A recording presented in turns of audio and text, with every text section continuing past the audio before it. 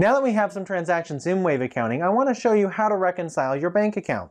The act of reconciling a bank account is simply taking the information that's in Wave accounting and the information that's in your bank account and compare the two and make sure that they're the same. Doing this helps ensure that the account balances in Wave and the transactions that are showing there are correct, that there aren't missing transactions or there aren't extra transactions that never got processed by the bank. In Wave, this is a fairly simple process to do. So let's jump in and take a look. So here we are in the transactions page inside of Wave. To reconcile a bank account, there's actually two steps. The first step is to verify transactions. The act of verifying is simply telling Wave that yes, we have checked and made sure that these transactions do in fact exist in my bank account.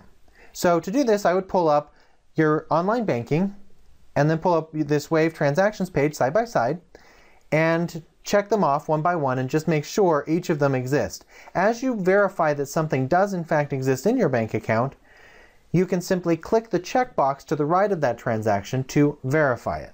So for example, we can say that this dividend at the top of my transactions page is in fact in my online banking, so I'm going to click the checkbox and verify it. At that point, the checkbox turns green and disappears. The transaction isn't really gone, we've just filtered up at the top for only unverified transactions. This makes it easy to go down the list. Basically, our goal on a daily or weekly basis is to clear the entire unverified list as we know that transactions have posted to our bank account. Now, sometimes you may come across transactions that don't actually exist in your bank account.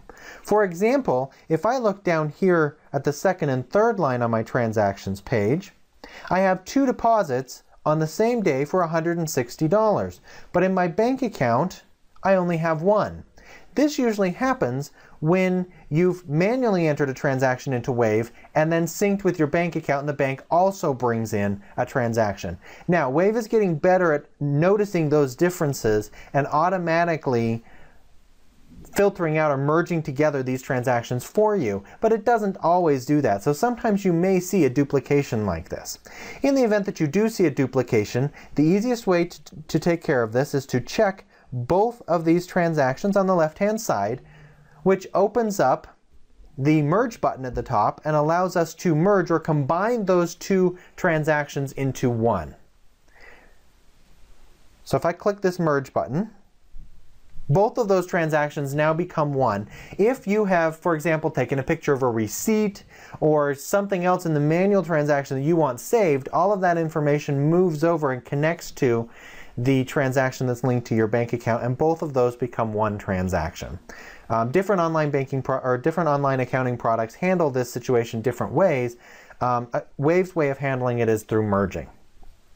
Now, also, you may have situations where there is a transfer, like at the bottom of my transactions page, and it's wanting us to categorize this transaction. There should be no expense or income between them because it's simply a transfer from one bank account to another. But if I come in here to select the bank account, you'll see that it's not an option of a category that I can select.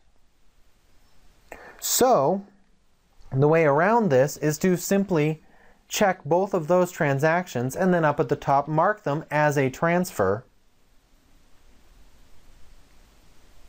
and then Wave will handle the transfer from and transfer to just fine.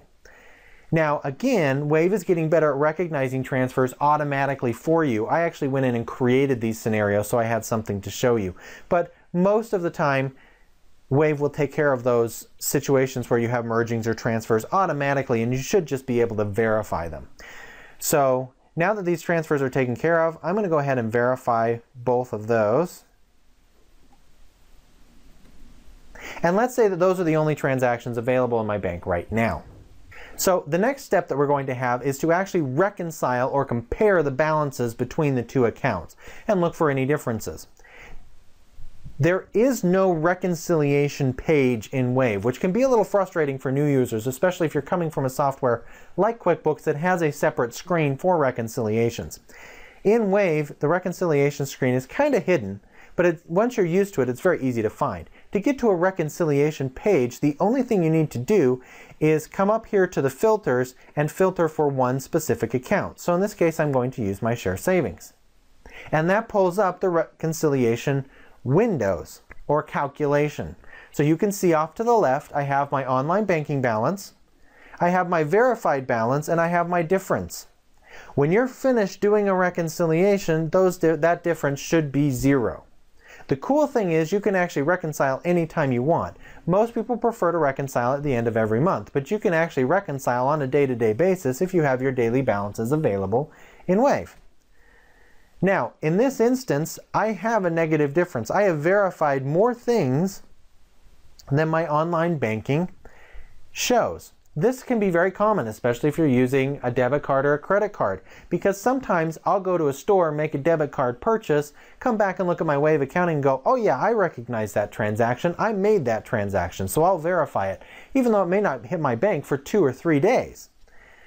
So my recommendation is if it doesn't show up in your online banking as a transaction that has been completed, don't click it as verified in Wave. It will make your reconciliation so much easier.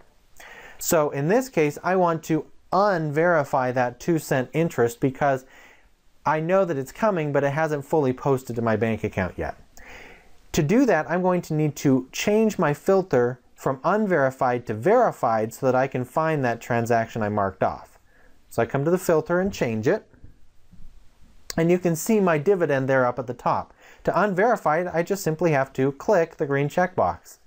And now it has moved from unverified back into my, from verified back into my unverified.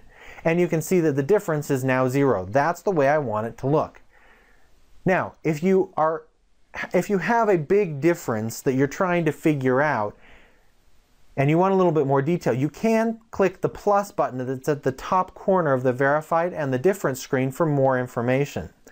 This will show you the withdrawals and the deposits for both verified and unverified, and hopefully with that you can kind of tell what the difference is.